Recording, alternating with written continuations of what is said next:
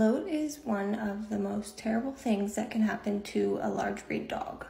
It happens when their stomach gets filled up with too much air and it causes their stomach to flip, which is called torsion. We'll see symptoms of restlessness.